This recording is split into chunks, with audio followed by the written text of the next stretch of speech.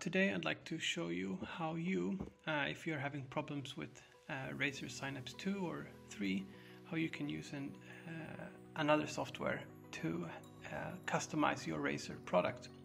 So as you've come to realize, Razer does not provide software for Mac anymore, but there is a solution out there called Razer macOS. I'll provide the link in the description and now show you step by step how you can install this and what you can do with it. So when you get to this landing site, you can scroll down to download latest release, and there's also a lot of other information here. For example, what devices are covered and details about functions. But we want to go to latest releases, scroll down here to Razer macOS. The latest one currently is from 2022. We then download that package, and as soon as it's downloaded, we can open it, and then we drag that one into our applications. So let's see if we do that. We then can go to applications and open that one. As is customary with Mac these days, a warning will pop up that Razer macOS cannot be opened because the developer cannot be verified. This happens a lot when you don't download apps through the App Store. It's not necessarily a problem, and we can still open the file if we go to privacy and security. Currently we don't see any option here, but as soon as we press cancel, Razer macOS was blocked from use because it's not from an identified developer. We see this pop up and we can decide to open it anyway.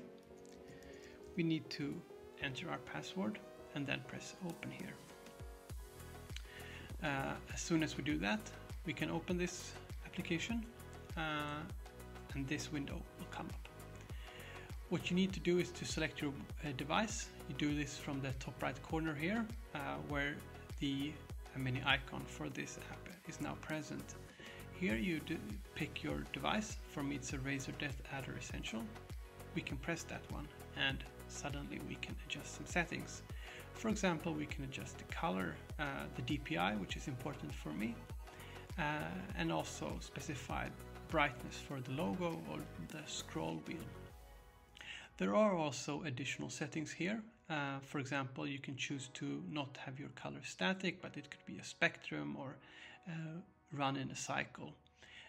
Please note that some of these preferences don't work on all devices. It depends on if that device allows for it. For example, my Razer Death Adder Essential does not allow for a spectrum. You need to pick a static color here.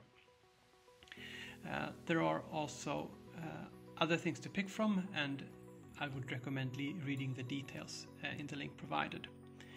I will also provide in the comments all devices that this currently works for. If you have any questions, please make sure to leave them in the comments and I'll try to address them as soon as possible. If this video was helpful to you, please consider leaving a like, as it helps the channel. Thank you very much.